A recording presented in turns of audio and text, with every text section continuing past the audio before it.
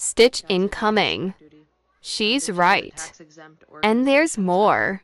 Hello, Watch and hello. listen. So I came across Morgan for the People and her post from another TikToker, a Don't Stopper.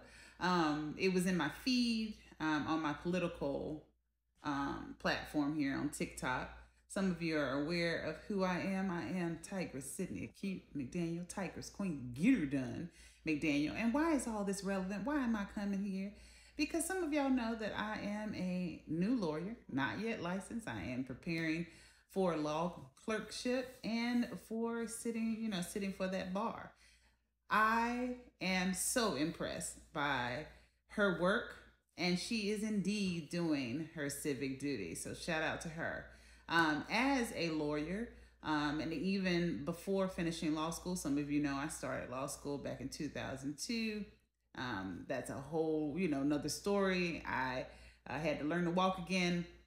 My father passed away, so I dropped out of law school at North Carolina Central University. And then later, after recovering and all the things, studied went into my PhD program and then my recent JD program. So, all of that is to say, I noticed that someone in her comments said, well, why hasn't a lawyer come forward and said this?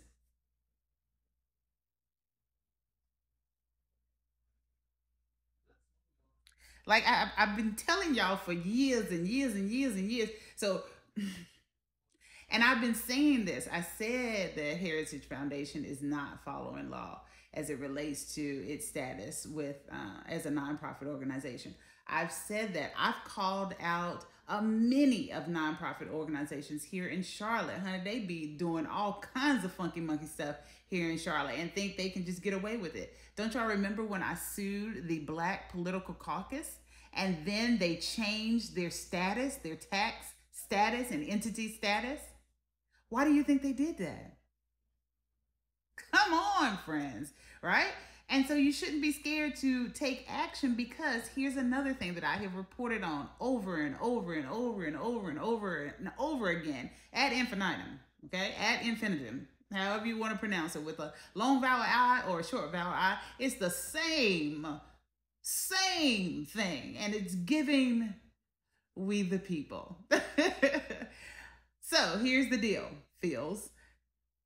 The Secretary of State and the establishment of nonprofits, the Secretary of State acts as a fiduciary and regulates the activity of nonprofits in that it need be in good faith and lawful. So it can't entail frauds, misappropriation of funds. You've heard me speak out about all these things so often. Those who know me know that I have. For those who may stumble across this post now, and hopefully this does go viral, understand that everything she said 1000% correct, and even more so based on the things that I'm telling you now.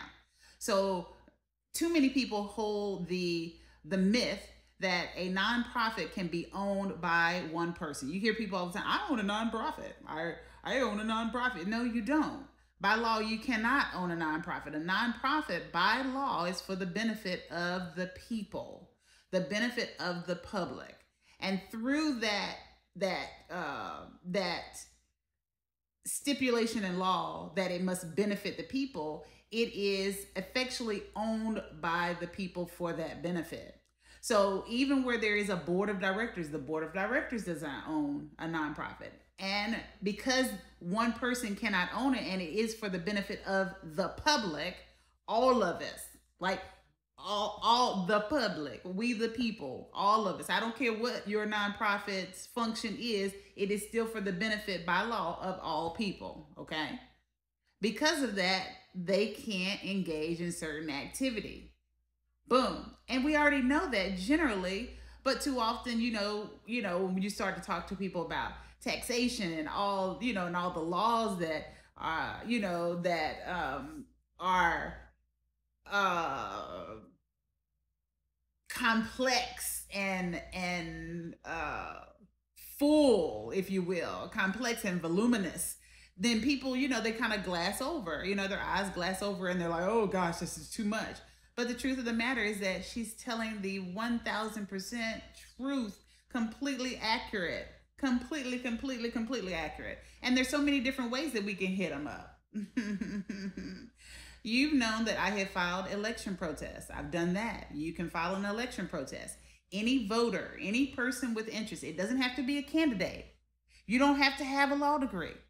You don't have to have any, you don't have to have any specialization, no certification, no specialization. You don't need any of the letters that I have behind my name. As a voter, you have an interest in every election, and you yourself can file an election protest. You can do that. Okay. Especially if someone is interfering with the election. Okay. Got it? All right. All right. All right. And there are different tiers of this. And I can give you even more information. Feel free to reach out to me. Feel free to DM me. Feel free to email me. Feel free to call me. My number is my number. Okay. And then, like I said, you can also, reincorporating the Secretary of State, you can actually report heritage to its respective Secretary of State. Because their activity cannot be consistent with what are they doing? It's domestic terrorism.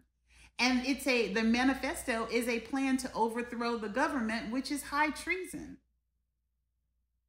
Like, I've said these, I've been saying these things for years.